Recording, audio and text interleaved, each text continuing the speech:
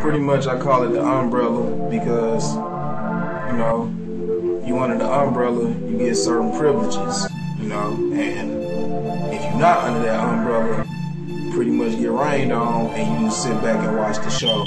Dang. That's pretty much it. It's definitely an umbrella. Well, as far as, I guess, quote unquote, secular music, an umbrella isn't nothing, not new, I guess. Umbrella in the secular music, for example, maybe you a local artist in, let's say, Illinois or in your city. There may be certain people who can book shows. So unless you cool with them or you do things for them, then you under that umbrella and you can pretty much get your shows with them and they'll make sure you get other shows with other people that they know. But if you're not under the umbrella, then they'll pretty much, they'll smile at you, but they won't really do no real business with you. And I'm guessing in the kingdom realm, in kingdom music, it's not supposed to be like that, right? It's open, sort of. It's open, and you work with any and everybody. You don't really judge people based on social status, things like that. But during my time in the game, which has been about probably a year, and there's somebody that's just underground, not even on the top level, I know this is definitely an umbrella. So that's why I say it's certain people where you only can network with them and jump through their certain hoops in order for you to maybe do songs with them or do any other type of business with them, whether it's financial or not. And if you're not under that umbrella or cool with anybody under that umbrella, then you really won't get too much love in the game, I guess. Anything else you want to talk about? Yeah, like, what were some of your personal experiences? Like, anybody, like, so they dissed you, like, low-key, anything like that? Diss-wise, it was real non-verbal comments, things like that, may shake your hand but won't really look you in your eye for real. A lot of things that I experienced, when they don't know who you are, they won't really talk to you like that. But if you do good on your show, then they all in your face like, oh, you was great, you was this and that, I want to work with you, woo woo. And then you try to get in contact with them and you may not hear from them again, but they'll keep inviting you to their show, they'll keep marketing their stuff to you, things like that. And they want you to support them, but they may not necessarily support you back. One thing that always happened that I never forget, Pierre was there,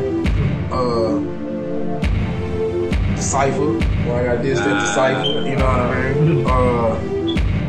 I mean? They was looking for artists, raised my hand to go up, but they didn't pick me, they skipped over me, they picked somebody that they knew. So that was my first time experiencing the umbrella. And like I said, as far as they'll invite you to their shows, they want you to come to their shows and always, pay to get in their shows, pay for their music, things like that. But they may not necessarily give you that same feedback. They may not support your music. They may not buy into your music. They may not come at your shows, things like that. So there's a lot of things I experienced. Okay, and how would you explain that if somebody was on, let's say, the D level, went to the C level, and somebody that you know, did they act funny towards you when they reached to the next level, or was you cool? Did they act funny towards me? They didn't act funny towards me. I'm not gonna say that. What I will say is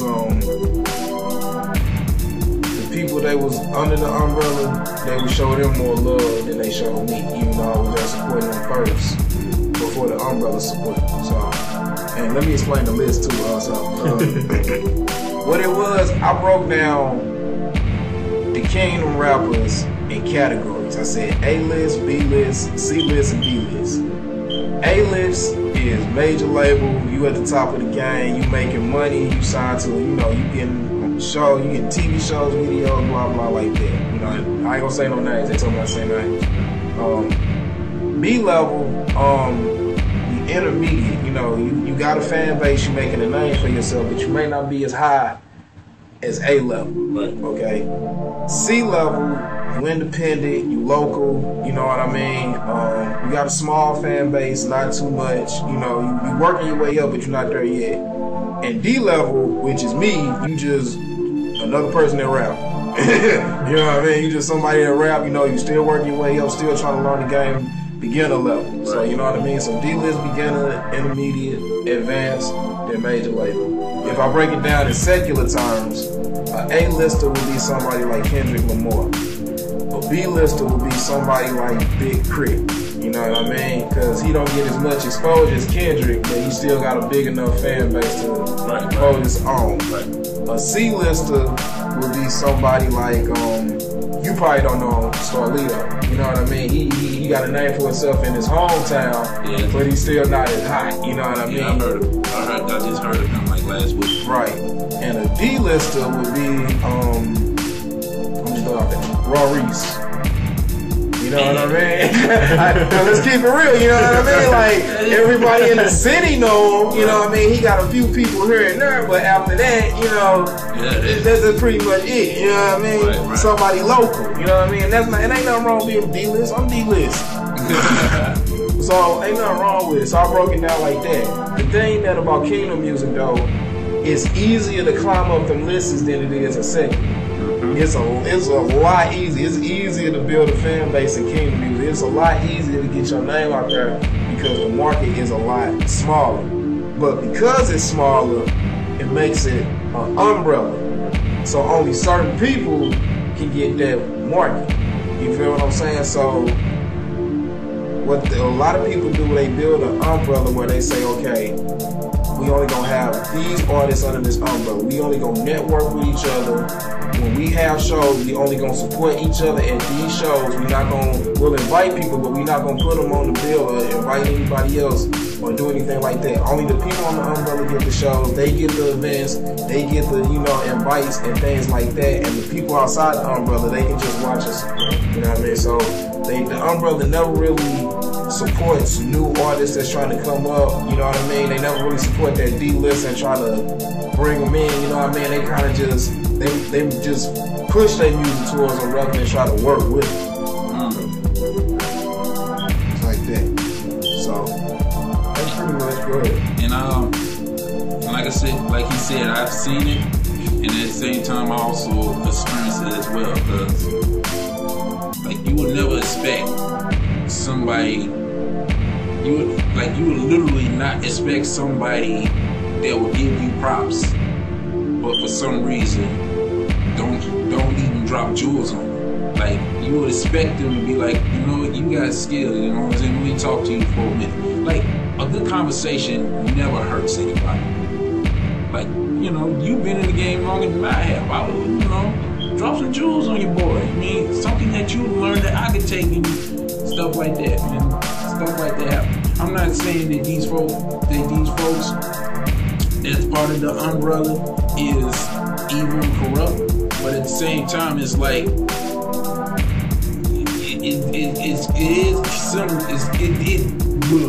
it is kind of like a game.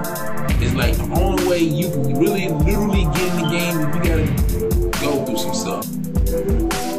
Like me and Dre, we've been in the game for a long time. Well, not long, like 5 years long, but we every day, every day we counting. You know what I'm saying? We seen a lot of great events that be popping off in St. Louis, and even on our side of the river, nothing but great events. And there's time we support them like crazy, whether it's on our Facebook page and we sharing their flyers and their their pictures and be like, you know, support the Kingdom. All you can do it to take it up and not just certain people under the umbrella don't have that mentality. They just there all network skills. Yeah. You know what I mean? Yeah, and there's some that they will, you know, help out in one way or another. But at the same time, this umbrella is kind of like a disadvantage to folks outside of it, because you know there's folks getting rained on and would like to be under the shade, under the umbrella, or some folks use umbrella to use to cover up in the heat. Some of us don't like to get them tans that long, you know what I'm saying? And really, because what it is, like here's one experience I had. There was a person, that I support. Alright, I used to support their music, you know what I mean? And but they never really supported my music. Okay, never really. When they saw me perform and they saw the way I can engage in the crowd, then they wanted to work with it. You know what I mean? When I was patient enough to still be like, well, alright then, let's see what we talking, you know, all that, the communication fell off. So it kind of showed me that they wasn't as serious as they thought about it. But see, when I met Pierre, it wasn't like that. You know what I mean? It wasn't, when I first came to Pierre, yo, I like Peter's song. He came to me, I like Hard for the Lord. Hey, I got an idea for a song, because we got two different styles, but I think they can work together. Cool, and it built from there. It wasn't, you know, I had to support his music first to show that, you know, I'm about that life. And then when he see it, he do some tests like, all right, then let's see if he come to my show. He ain't come to my show. All right, he must not really be about that. He don't put enough Christian statuses up. He must not be about that life. You know what I mean? He not a part of a ministry. He must not be part of. You know what I mean? It's almost like a screening process that you have to go through. And if you don't make that screening process, you can't go under the umbrella. And since you're under the umbrella, you can get a flyer. You can come and support. You can even pay the fee to come in and watch us. You know what I mean? You can even do that. And then after you pay the fee, I'm gonna perform the same song over. And then then I want you to buy my T-shirt. Then I want you to buy my wristband. Then I want you to buy this. And I want you to buy that. Then I want you to come to my boy show tomorrow. I'm gonna perform the same thing over and over again. I want you to keep supporting me, but I'm not gonna really support you because, according to the screening process, you didn't quite make the cut. Right. You feel what I'm saying? Like being in the game. So they basically hustling you. Yeah, and that's how you feel. And then as somebody, you know, and I know this because I ain't gonna say I was all the way deep in the game before I did Christian rap, but I was smart enough and to know when you had to jump through hoops to get where you gotta go. And I see the same thing here. You know what I mean? I see the same pattern. But the thing is it's not as blatant in your face. It's real chill. You know what I mean? Real Baptist. Real black church. Right. You know what I mean? Like when every time, like yeah, it was like every time I went through a situation like that, I would sit back and tell myself, man, this is exactly like something I went through at church with this person. I had to jump through these hoops just to get this person's so-called respect because of their title. It's the same thing. What do you do to climb that alphabetical letter without dissing nobody? And when you do climb the alphabetical letter from DC or whatever, how do you keep supporting the other artists that's beneath you without trying to denigrate them? Go first, or you go first. Alright. Well, it's just basically simple. You want to rise to the top. Sometimes you gotta be a little bit careful, and there's gonna be a little bit of some sacrifice. And I'm not talking about folks' family dying and nothing like that. Like, you gotta really put in work. Because, like I said, we've been in the game for a while, and we've seen cats that's barely started off with just a song, and then all of a sudden they got an imprint. Like, we saw cats that, you know what I'm saying, got 2 songs, and they end up with 2 albums already under their belt. You know what I'm saying? And to get from level B to level C, yes, it might have to involve a lot of networking and a lot of grinding. You know, same way to go from C to B. It's like when Dre said, you gotta know somebody from up there that is like a bridge between the levels. So if there's that bridge between 2 levels, chances are, if you know where the bridge is, chances are you can get across from one level to the next level, or that ladder to get from one level to the next level. So yes, networking does have to be involved, but at the same time, we as Christian artists, kingdom artists, we still got a biblical standard to be upon. Like, we can't look at our brother who is rapping differently than you and be like, I would never work with that dude because he rap different than I do. Or what he rapping about is different from what I rap about. Oh, I would not work with this sister because she's female. All that stuff is like, you know you. And sometimes you gotta be able to be a blessing by saying, hey, good music. And if that's all you can do, that's good. You just don't have to do too much.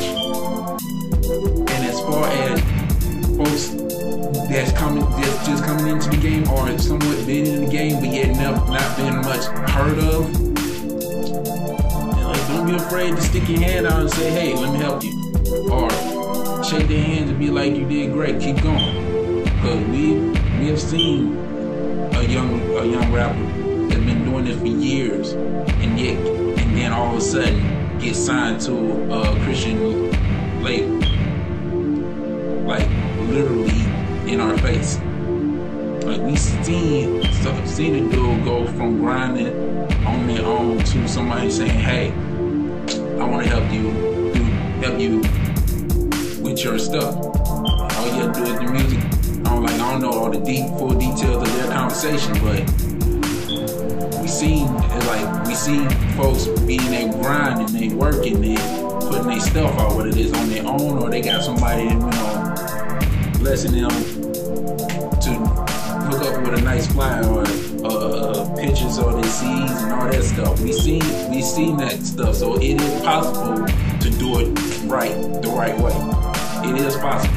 You just gotta be able to know what to do. Otherwise, you can be trying to climb a ladder, trying to kick folks off the ladder, just trying to get to the top. And believe it or not, that is also possible as well. Discernment, I think that's the biggest thing. Discernment and humbleness, and like I said, I think it's okay to be the bridge.